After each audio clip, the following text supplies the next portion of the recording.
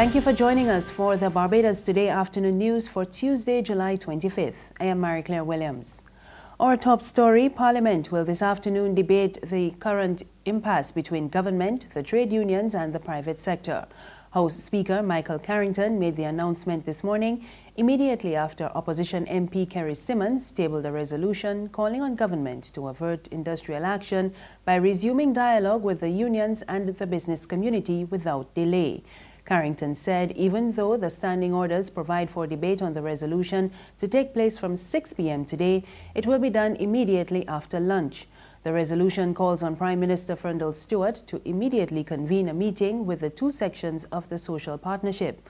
On Sunday, Stewart told a luncheon of the ruling Democratic Labour Party that he would not be pressured into reducing the controversial National Social Responsibility Levy.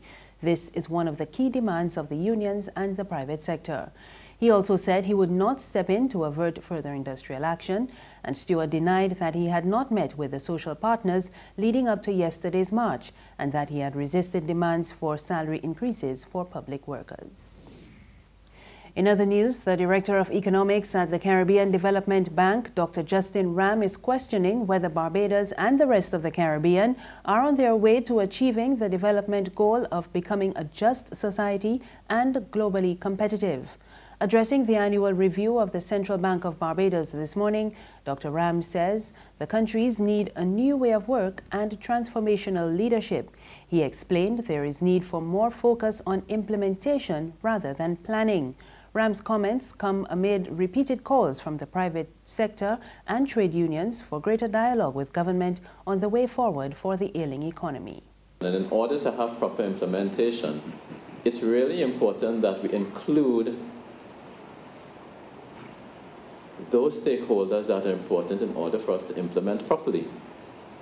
The frontline practice for and with citizens. So, for example, if you are trying to implement an improvement in educational outcomes, it's very important that you include the frontline practitioners, the teachers. So implementation means significant dialogue at all times and communication with all of the necessary stakeholders. And the opposition Barbados Labour Party is dismissing accusations from government ministers that they were behind yesterday's march against austerity measures. The BLP joined the march, which was organized by the four main trade unions and the private sector, to press for further talks with government on their concerns over the austerity measures, particularly the increased National Social Responsibility Levy. Party leader Mia Motley also brushed aside suggestions that the opposition is anxious to form the next government.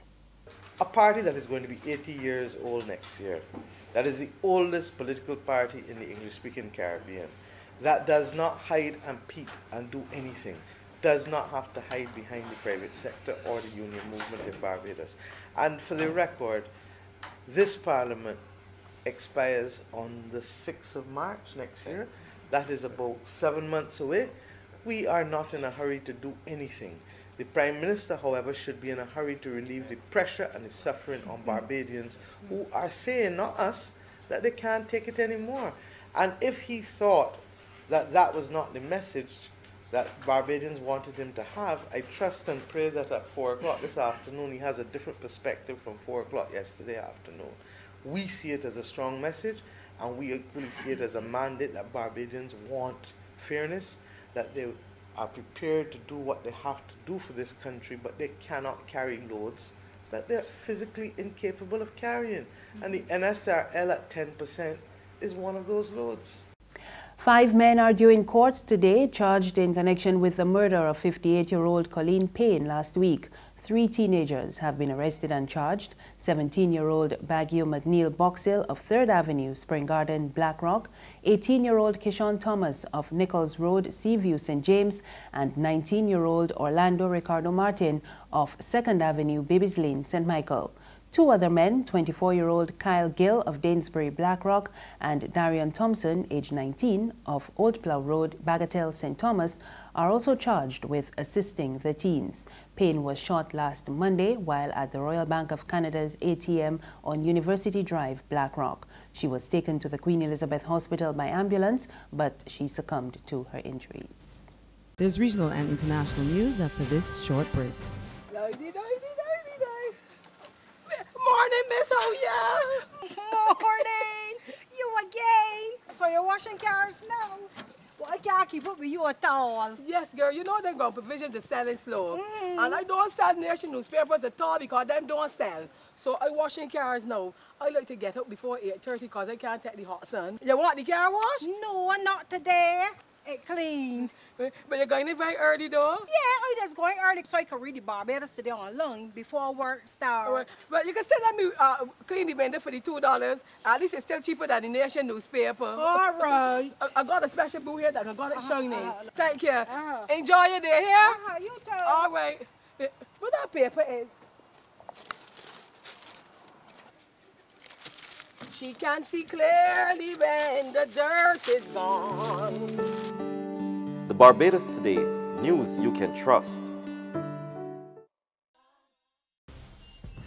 Thank you for staying with us. We're back with news from the region. Law enforcement officers in Guyana are continuing the search for 13 escaped prisoners. The inmates escaped from the Lusignan jail yesterday, and they are the latest to flee following the fire at the Camp Street prison in Georgetown earlier this month. We get more from HGP Nightly News in Georgetown. Heavily armed police and soldiers have been deployed around the lower east coast Demerara following news of the escape. Deputy Police Commissioner David Ramnarine spoke of the police's posture to recapture the now 17 inmates, 13 from Lusignan and the remaining 4 from Camp Street. And then we have an arrangement in place which will respond to all these bits of information across the country that we receive, which will also be inclusive of the utilization of the SWAT unit, information which we're going to process into intelligence. We already have some bits of information. Unfortunately, none of those bits of information have proved to be helpful, but we respond to each one of them. Prison Director Gladwin Samuel speculated that the fugitives might have escaped during the heavy downpour Monday morning. He said it was during the head count that prison officers noticed that 13 had been absent. And finally, at least 8 people were killed when a 4-story building collapsed in Mumbai earlier today. Fire and police officials said more than 20 people are feared trapped in the rubble. The chief fire officer of the Mumbai Fire Brigade says so far 16 people have been rescued and 2 firemen were injured during the rescue operation. The ground floor of the building housed a nursing home which was vacant at the time. The rest of the building was occupied by 3 or 4 families on each floor. In 2013, 145 people were killed in 3 separate building collapses around Mumbai. And that's news this afternoon. Remember, you can get more on our website, www.barbadostoday.bb. You can also subscribe to our e-paper, email updates, and like us on Facebook. We're on Izumi Media in bus terminals and Screenplay at supermarkets and gas stations near you. You can also tune into Mix 96.9 FM for more news. I am Marie Claire Williams. Good afternoon.